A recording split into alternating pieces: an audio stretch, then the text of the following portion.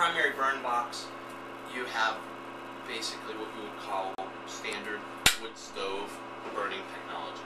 There's a burn going in there. And then from that you get gases emitted just like you do up your flue that in old-fashioned wood stoves cause creosote and whatnot. And what they do is they reignite those gases in a secondary chamber and burn them off. So you burn that creosote and a whole bunch of other things off in advance of it leaving the stack. So here's your traditional equivalent of a wood stove in your house box. The burn does not go up. In other words, the smoke doesn't travel up like in a traditional wood stove. There's a slot in here that'll suck it down into this ceramic chamber, and then air is reintroduced in that ceramic chamber. There's some holes just sort of right in the middle as it's coming, as the flue gas is going down into there, and that air reignites with no apparent fuel source. It reignites, and it gets to be about 1,800 or 2,000 degrees in that ceramic. So we looped about 40 or 50 feet in three kind of, one tight, one a little bit bigger and one a little bit wider, and then packed it down and added about 8 to 10 inches of packed soaked chips on top of each layer, and then did another one. And so there's 8 layers in this mound. It's around 10 tons. It took about 40 or 50 hours of people hours, like 3 people at a time, whatever, to build it. The coils are at least 3 feet from the edge of the mound, and it's really packed down. So I mean, there's a lot of insulation from where the water line is, but I'm sure that it'll lose heat in the winter. The French guy was in southern France and didn't really have much of a winter, but he made statements that it would work anywhere. And the compost people I've talked to say it might cool off a little on the edges, but in the center it shouldn't. So what do you have in there? It's just a tank? Well, I put like a 55-gallon plastic food barrel. It's like a pickle barrel, and it's just, we filled it up like half full of water just for stability. He claimed they last 18 to 24 months, which I've heard from several other kind of compost experts that wood chips typically take 2 years to break down. So the whole time, as they're breaking down and the bacteria are doing their thing, there's heat being put out, and so we're basically just compressing all that and trying to capture and transfer that heat.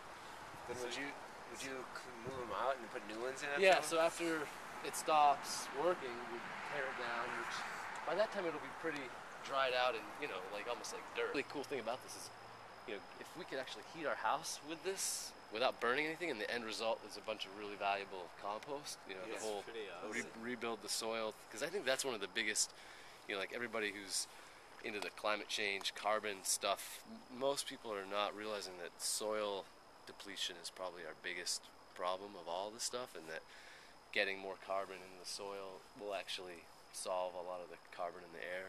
I talked to a couple radiant floor heating companies, and they said that if you had 120 degree water at a gallon a minute, you could heat 1,000 square feet.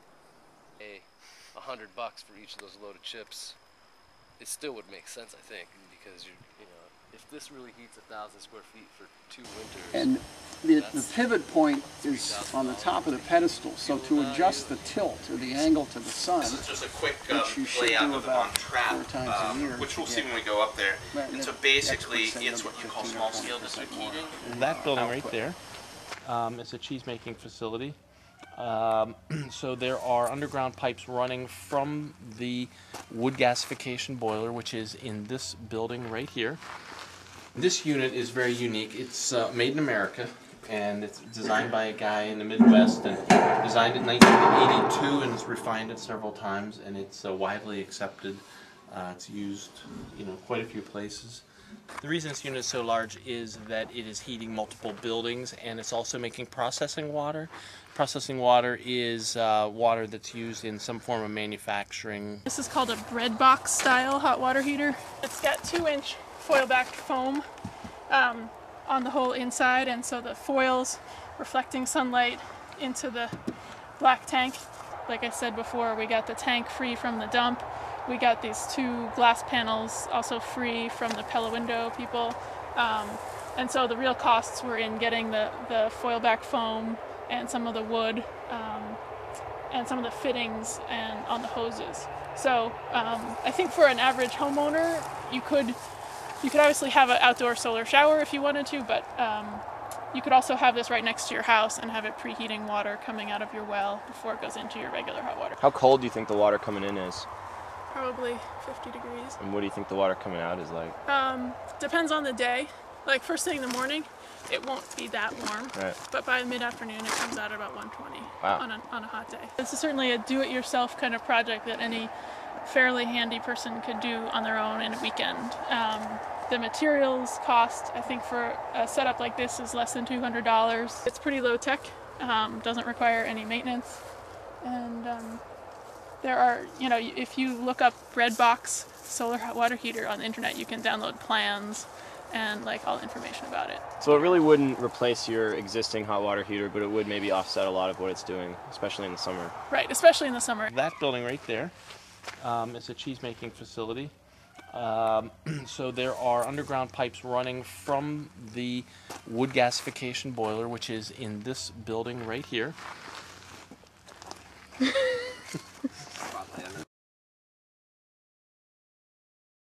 Any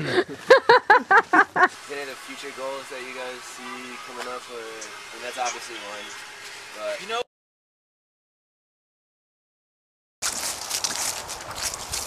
Are you filming us walking? Get some variety in here. Come on, a little further. We're almost there. You're too good at this. Whoa, check it out. Here we are. You could heat 1,000 square feet. It was kind of a really cut and dry deal. I just got to give him a check. Move the mechanics down to eye level. So now I can adjust them by myself. Cool. All right. A ton of heat is equal to about 12,000 BTUs an hour. here's my neighbor who is a plumbing contractor, heating and ventilating, contractor, and he loved this stuff.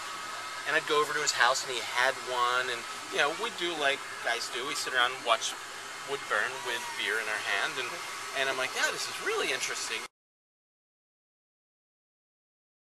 We're actually, it's gone so far, like I'm like an overboard kind of guy. So right now we're having a bill because these units have trouble being placed in commercial buildings because of the kind of certification they are.